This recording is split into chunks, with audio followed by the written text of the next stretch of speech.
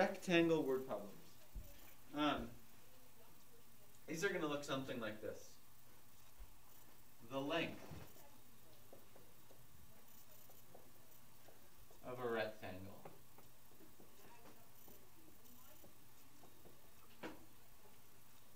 is 3 more than twice its width.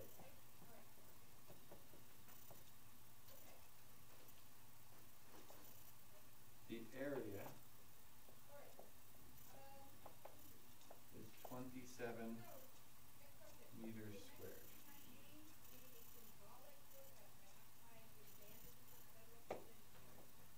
What are the dimensions? So when would you actually solve a problem like this? For example, let's say you're planting a garden, right? And you need to build a fence, and you know something about the length of one side of your garden, right? And you know something about the width. And you know the area of the garden, and you need to figure out, okay, how much fencing do I need to go around the perimeter of this garden? I got it. Or let's say you have some sort of a picture frame, right? And you know something about the dimensions of the picture, and you for some reason know the area of that picture, but you need to figure out what is the size picture frame that you need to purchase. Okay, what do you think the first step is? Do you have to like write out the thing? So it's like, would it be 27m squared plus 2m plus 3 equals 0? It's a good guess. Good guess. What does m squared mean in this problem? Area. Square meters, right? So m squared is square meters. The way that I would start to solve this is to draw a diagram, because I think it will make the meaning of this a little bit more clear. Here's our rectangle. The length is 3 more than twice the width. Can you turn that into a mathematical expression? Yeah. Okay, go ahead. So the length would be 3w plus 2. Close. It's Or 3. 2w plus 3. Good. So the length is 3 more than twice the width. Right? You guys have done problems sort of like this, but probably not in a while, so this is going to be something you may want to review in your notes or something if it doesn't come back to you right away. When we see 3 more than, we talked about writing that over to the right-hand side. Right? Same thing with less than. If it said like 5 less than, you would write minus 5 off to the right-hand side. And then twice the width is w. And so then the other side is just w, that's the width. The key, I think, with drawing a diagram, is it makes this into just one equation. Oh, I know. We could also have solved this as a system of equations.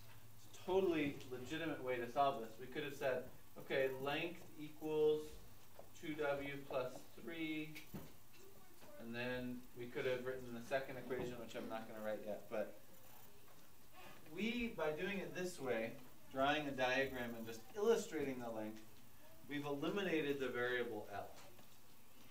And that's what you want to try to do when you set up these problems. I think it's a little bit more efficient. Is just try to get everything in terms of one of the dimensions. So just W. Okay? We're not going to use L to solve this. Okay, the area is 27 meters squared, right? We're going to just ignore our units for now, so 27. Can you write now a mathematical equation with this information? So first tell me what formula you're going to use. Yeah. W times L equals A. Nice. Yeah. So the area is the length times the width, right? And so would you do like the distributive property of Uh-huh. W? So here's my width. Multiply that times my length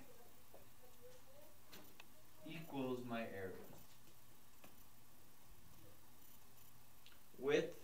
length equals area. But again, we're not really using the variable L here, because the length I already have in terms of W. Area equals length times width. Maybe usually you say it length times width, but same thing as width times length. We can flip it around. So the area equals the width times the length. Now we have an equation that we can turn into a quadratic by distributing this W. W times 2W is 2W squared. W times 3 is 3W. Now we have some options. We want to try to solve this for W. What's one way you know to solve a quadratic equation? Yeah? The quadratic formula. Quadratic formula. What's another way you know Factoring. you could use to solve a quadratic equation? Factoring. What's a third way that I told you would never use again?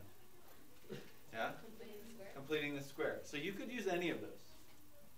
Completing the square, quadratic formula, factoring. Generally, the easiest one to do is factoring, if you can. Okay? So let's get this equal to 0. 2W squared plus 3W minus 27 equals 0, right? By subtracting 27 from both sides. And then, if I wanted to factor this, I would have to use Gary's terrific trick. Or you can use the quadratic formula. Let's use Gary's terrific trick for now, just because we haven't done it in a while and it'd be good to review it. But on your homework, it doesn't really matter. So 2 times 27 is negative 54. And I need factors of negative 54 that add up to positive 3. So let's try to think. It looks like 6 times something is going to be 54. 6 times 9. Yeah. 6. Those are 3 apart. Negative 6 and 9. Yeah, so negative 6 and positive 9. Those multiply to give negative 54, and they add up to positive 3. Remember, with Gary's terrific trick, these are not the terms in my factors, right? Because I got them by multiplying A and C together. This is just a procedure that we're doing to make it easier to factor. So what I do now is I rewrite my equation as minus 6W and plus 9W. This equals this, right? And rewriting it like this is going to make it simpler to factor. So I can factor this by grouping. I'm going to look at the first 2 terms. Let's rewrite this over here.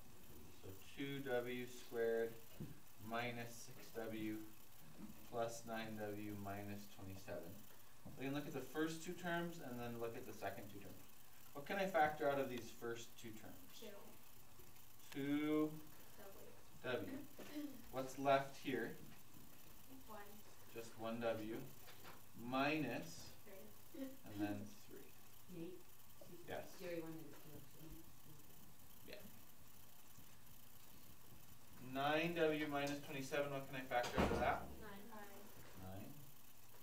Leaving W minus 3. Factor out this blob. So W minus 3. 2W plus 9. Okay, this all equals 0. I haven't been writing it, but I probably should have. Let's go back and so this equals 0. This equals 0. This equals 0. So if this equals 0, that means that either this factor equals 0 or this factor equals 0. No, I'm going backwards, but in your notes you should just be going down the page. So either W minus 3 equals 0 or 2W plus 9 equals 0.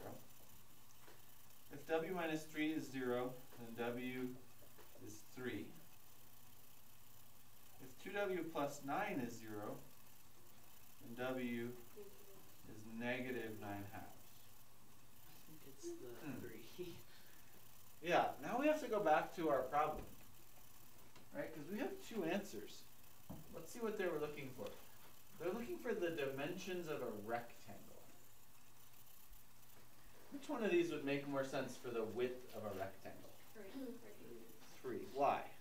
Because it's a whole It's a number. positive number, right? You can't have a negative length. It seems silly to have a negative length for a You rectangle. can't have a negative length, can you? Yeah, I don't think that I could draw that rectangle. Right? Be like trying to draw a negative side.